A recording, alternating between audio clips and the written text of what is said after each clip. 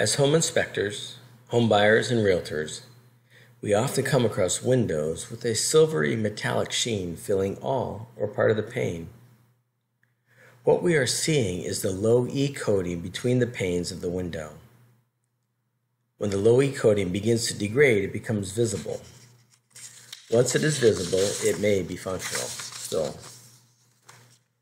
Low E coating stands for low emissivity.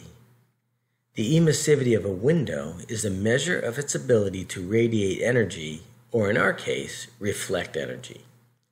In southern climates, we are interested in the ability to reflect away the radiant heat energy from the sun before it passes through our windows, creating heat in our homes.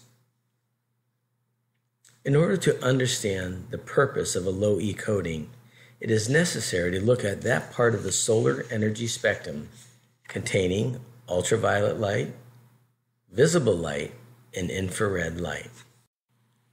Ultraviolet light causes materials such as fabrics and wall coverings to fade. Visible light, which we are accustomed to seeing, contains the colors from violet through red. Finally, infrared light, or heat energy, is transmitted as heat into our homes through our windows. Low E coatings are microscopically thin, transparent coatings that are adhered to one of the inner surfaces of the window panes. These low E coatings have been developed to minimize the amount of ultraviolet light and infrared light that can pass through the glass, while not significantly reducing the amount of visible light passing through our windows, brightening our homes. Decreasing infrared light energy entering our homes increases our comfort and reduces the heat load on our HVAC systems. This has been a very basic explanation of low E coatings in our windows.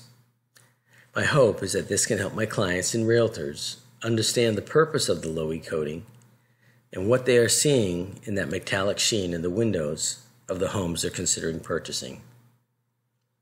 Thank you for your time. This is Richard with PowerWorks Inspections.